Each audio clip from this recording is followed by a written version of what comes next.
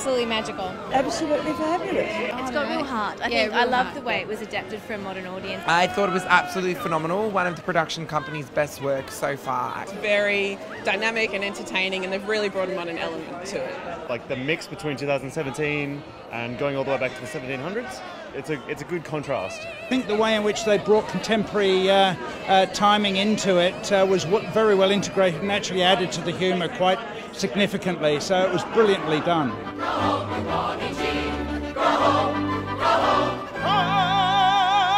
go home.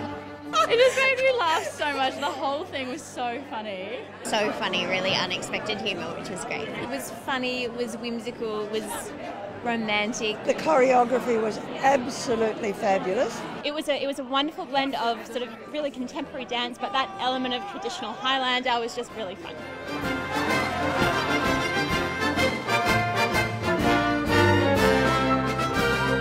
Rohan is unbelievable.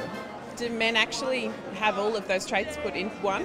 He's unreal. What a rare mood I'm in. Why, it's almost like being in love. It's worth seeing just for Genevieve Kingsford alone. She is incredible. She's ridiculous. Her voice just soars above the audience. Beautiful inside and out, and I couldn't think of anyone better to play the role. But I fear the night is longer when the lad's not right. Big fans of the production company and what they do, and this I thought was outstanding.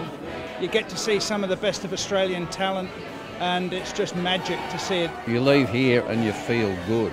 You know, that's the magic of a show like that. It's a show that's not done very often, so it could be your only chance to see it. It's a definite must-see for Melbourne. Down on the